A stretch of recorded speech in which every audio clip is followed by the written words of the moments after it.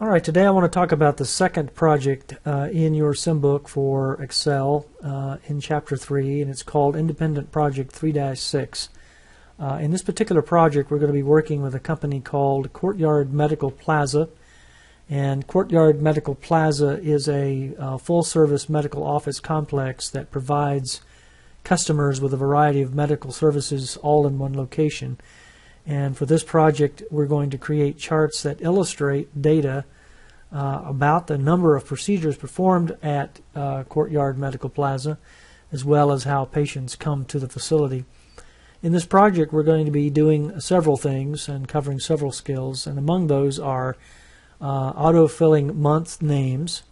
We're going to be using the sum aggregate function in the spreadsheet.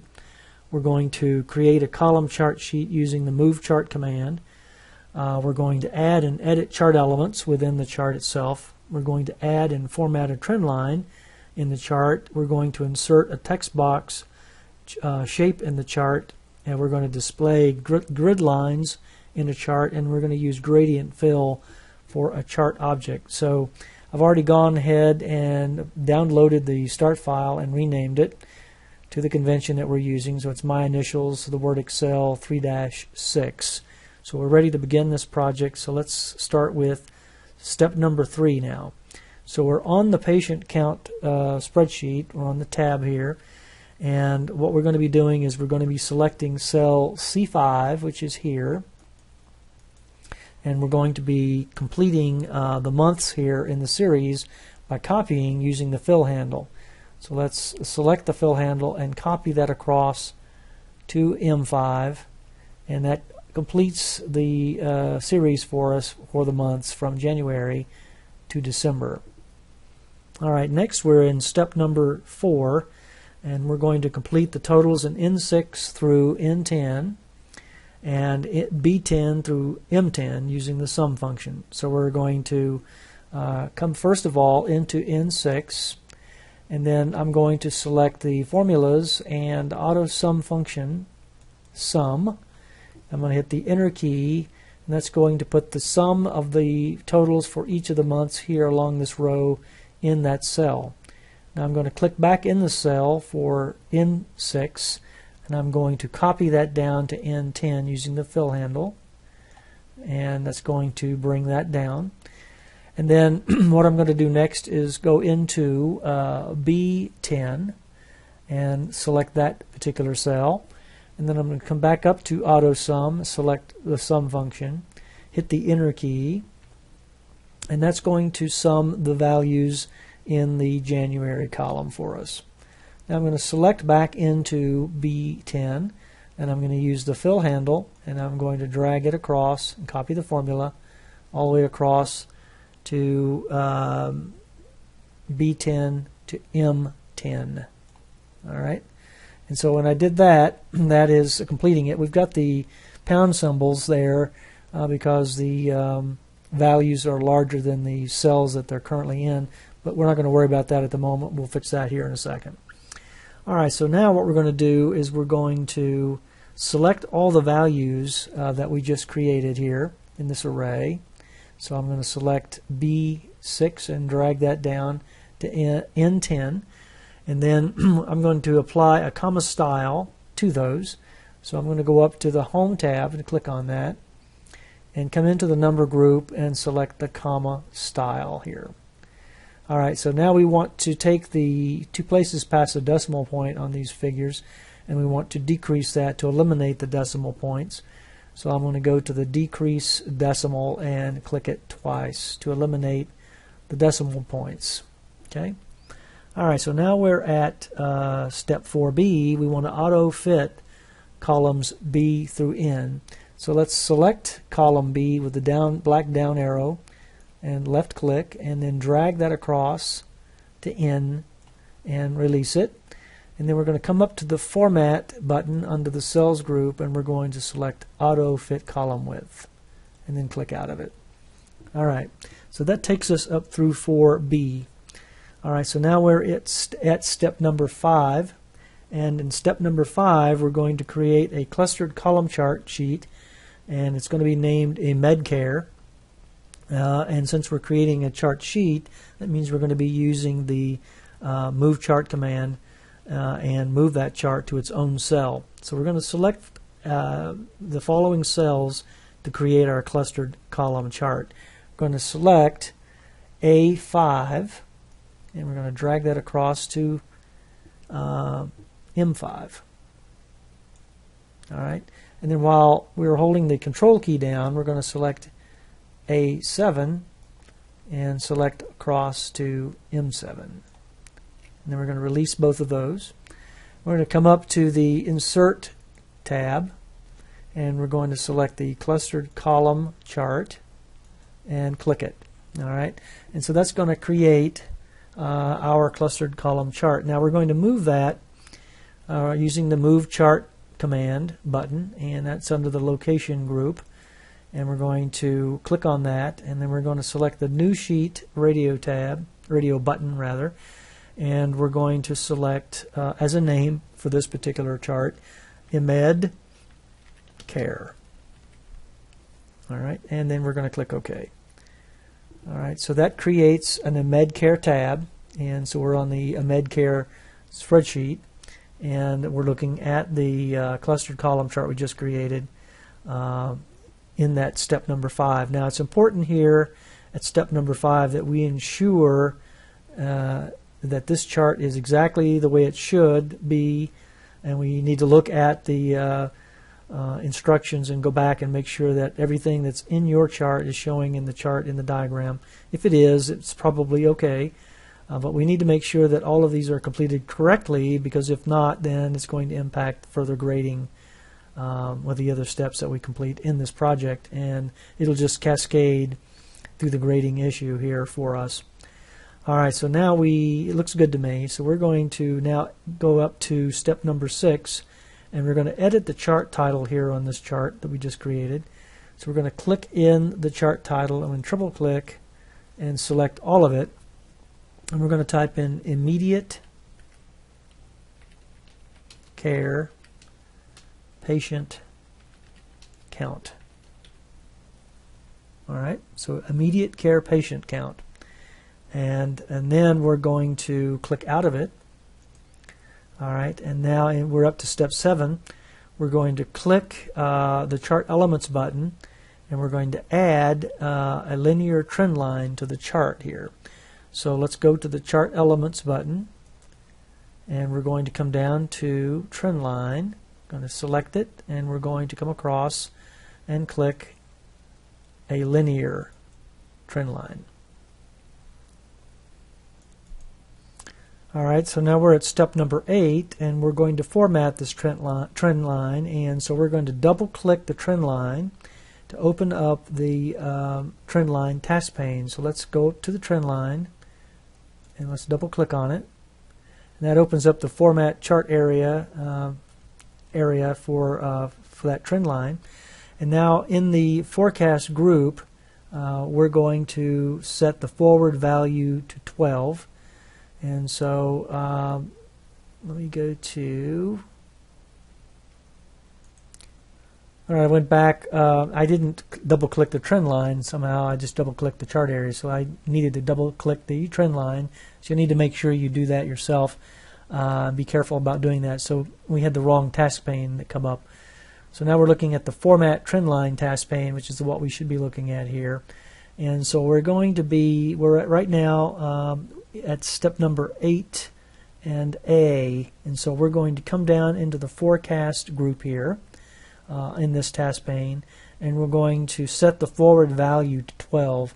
So this is the forward value area, and so we're going to click in there, and we're going to replace 0 with 12, and then we're going to set the color here of the trend line to olive green accent 3, and so now we're going to come up to fill and line, and we're going to come down to the color, and we're going to select the olive green accent 3, which is here, to color the trend line, and then we're going to set the width of the trend line to 4 points.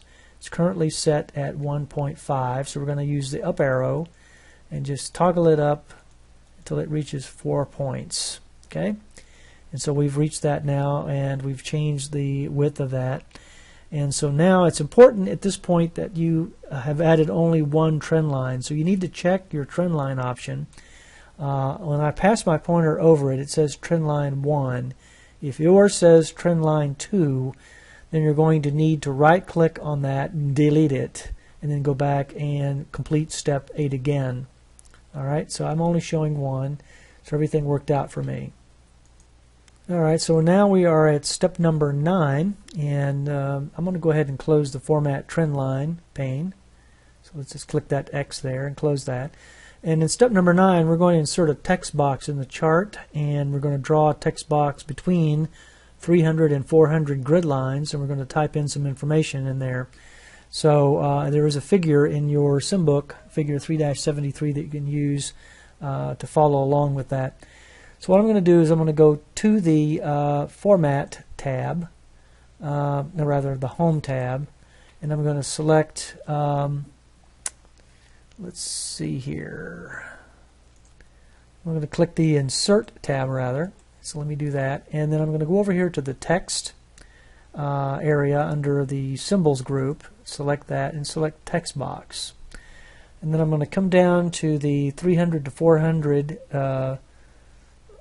pixel range, or grid line range, and I'm going to, so that's between here and here, and I'm just going to select and draw a text box in there. Release it, and then come back in here. Now what I need to type in here is the number of patients who come in for immediate care services.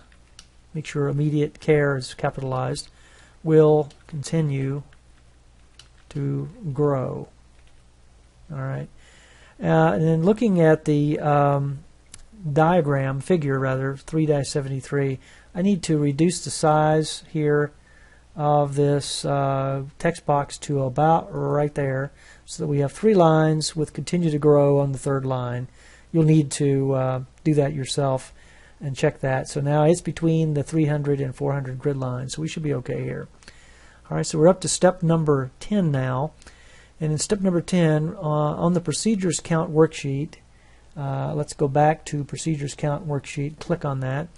We're going to select cells A5 through D16, so let's go from A5 and select through D16 with the selection pointer. And now we're going to create a clustered column chart object, and we're going to use the Quick Analysis tool to do that. So this is the Quick Analysis tool, so let's click it, and let's go down to Charts, select Charts, and then let's select the clustered column chart object that we're going to create here.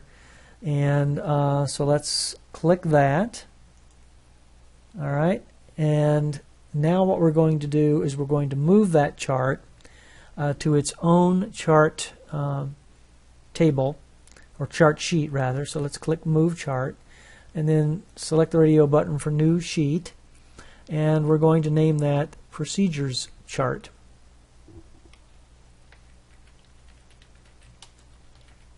Alright, and then we're going to click OK, and we're going to move that to its own chart sheet. Okay, so now it says here in the directions that ensure that you have to have accurate grading, that you must complete this step properly. And so you can compare your step with the information in your diagram in your SimBook. Mine looks okay, so I think I'm fine here.